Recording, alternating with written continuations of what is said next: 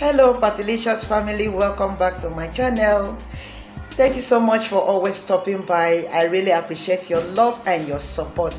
If today is your first time of coming across this channel, you're most welcome to this family.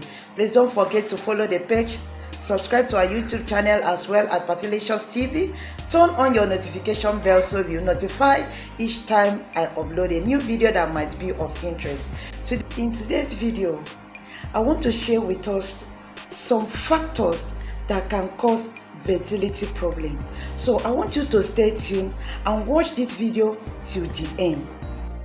A woman's fertility starts to reduce in her early 30s, and more so after the age 35. The risk of pregnancy complication increased as a woman's age. Another factor is being over or underweight.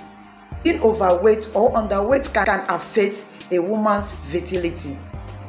Another factor is hormones disorders such as polycystic ovarian syndrome, PCOS, and problems with the thyroid or pituitary glands.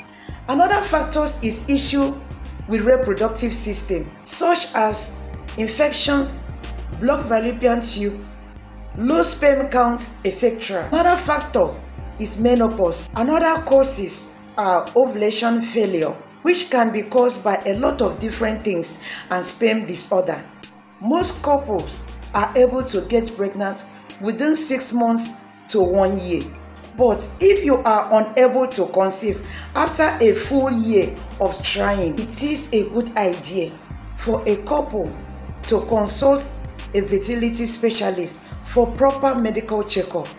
Do not fool your hands and say I'm okay without meeting a doctor with your partner.